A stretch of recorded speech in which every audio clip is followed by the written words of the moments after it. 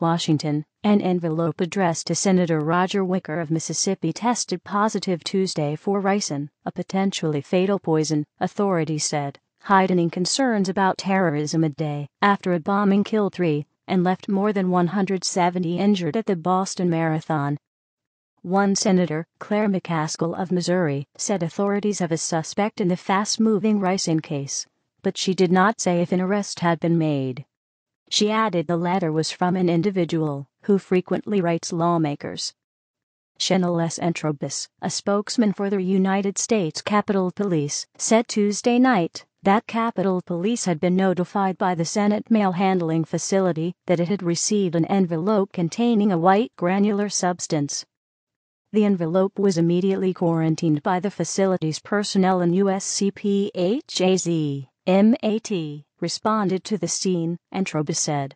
Preliminary tests indicate the substance found was ricin. The material is being forwarded to an accredited laboratory for further analysis. Entrobus said, called the incident a controlled event, and said operations at the Capitol complex had not been affected by the investigation.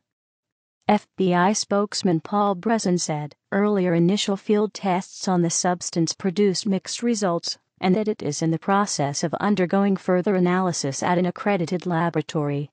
Only after that testing can a determination be made about whether the substance is ricin, Breslin said. Late Tuesday, Wicker released a statement acknowledging the letter and said it was sent to his Washington office. This matter is part of an ongoing investigation by the United States Capitol Police and FBI, Wicker said. I want to thank our law enforcement officials for their hard work and diligence in keeping those of us who work in the Capitol complex safe. Terrence W. Gaynor, the Senate Sergeant-at-Arms, said in an emailed message to Senate offices that the envelope to Wicker, a Republican, had no obviously suspicious outside markings and lacked a return address. It bore a postmark from Memphis, 10.